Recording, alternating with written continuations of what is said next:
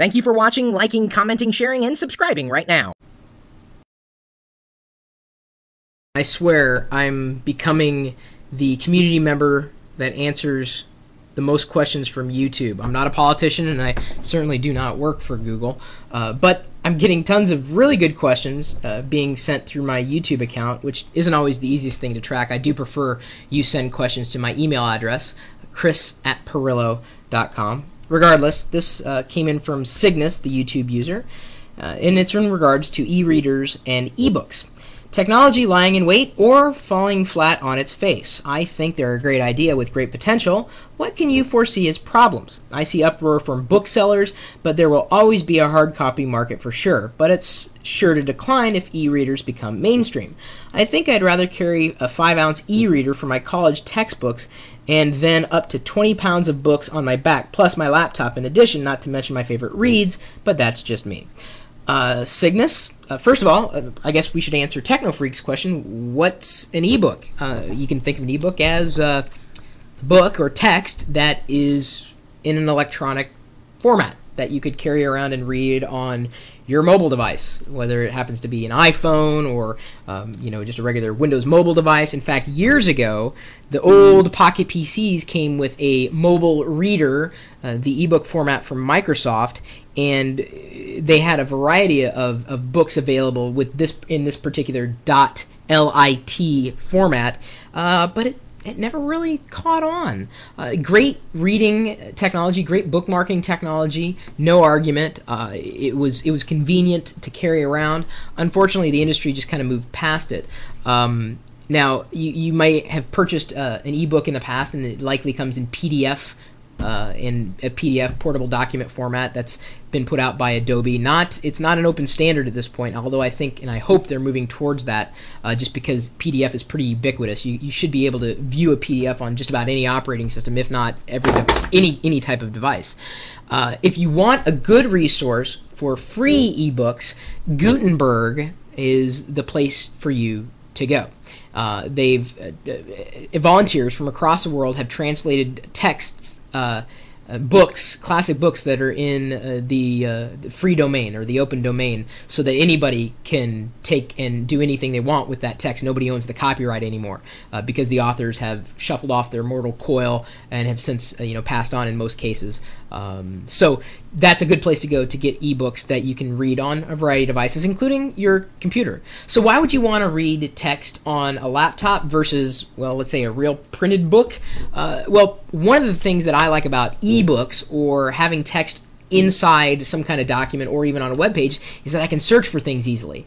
One of the things that I always do, and I consider manuals potentially ebooks, when I buy something, the first thing I do is I go online as if it's not there all the time, and I search for a manual in many cases that is also available in PDF, so that if I need help with something, instead of going to some kind of booklet and trying to look something up in the index, I can't find anything, I'll be able to search for it because I know the keyword that I'm looking for. That's the advantage of having the text in an electronic format. And then, of course, if it's in a format that is compatible with my mobile device, then I could copy everything I need to the mobile device and then carry everything I need around with me.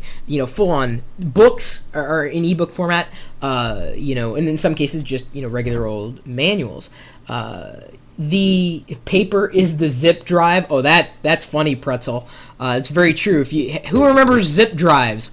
I still have zip disks somewhere around here. Boy, that's an old technology I bet a lot of the audience doesn't even know about. But, manufacturers, as I mentioned, Windows had their ebook reader that came on their Pocket PC devices.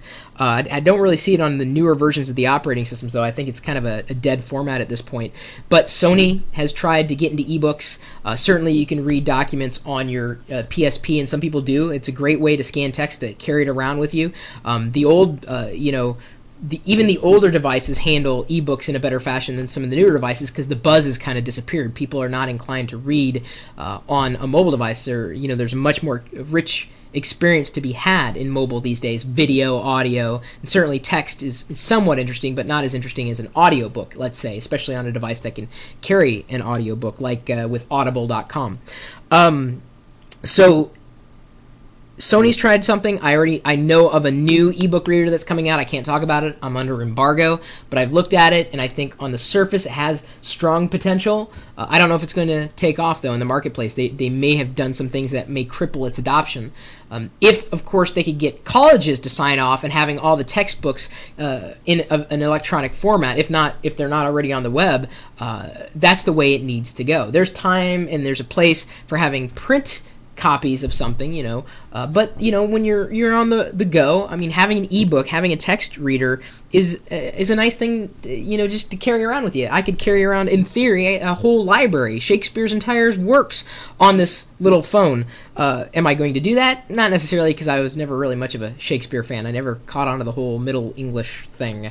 But the idea is again, you could, in theory, carry more around with you with a much smaller footprint, and certainly in a lightweight fashion. But ebooks are one of those technologies that we keep waiting and we keep waiting and we keep waiting. Is it going to happen?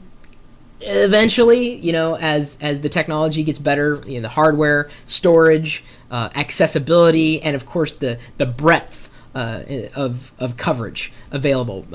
Part of the thing is that you have to get a lot of these print editions to be accessible by the web, and then of course once it's accessible by the web, it's got to be legible. And that's the beauty of at least the iPhone is that. Oops, I forgot. I'm still tethered. I'm still charging the iPhone right now. Almost broke it there without even having used it for the first time.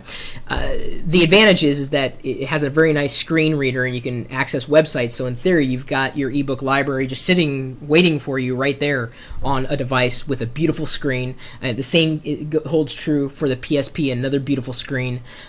That's been a hindrance. I don't know. What do you guys think? Ebooks, are they going to make it? Or is it just another one of those things like, it was interesting at one point in time, but really the world has kind of moved on beyond the beauty of ebooks, and we're still going to either rely on print or use whatever device we have accessible, forget about the format, forget about ebooks.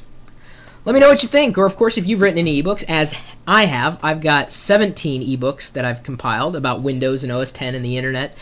In fact, I'm going to be giving those ebooks away to people who come to Gnome Decks. I mean, the advantage is, not that strong. I mean, it's been a while, but the tips are still very useful, and I'm sure people will find usefulness, and if not them, then maybe people who don't know much about technology in their family would appreciate them. So I'm giving away 17 ebooks at Gnome Decks. They're for sale on the web, and you can buy them at lockergnome.com.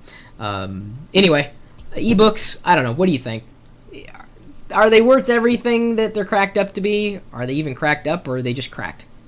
Let me know what you think, and of course, if people haven't already typed in the URL where you can find us live 24 hours a day, whether or not I'm here, these guys certainly are, probably talking about ebooks. Ooh, it's a conspiracy! Ebooks, they're made of green tomatoes. I don't know, I'm saying that because I don't know how to end the video, other than just saying I'm ending the video now. I mean right now. Now I'm ending the video, right now. Now.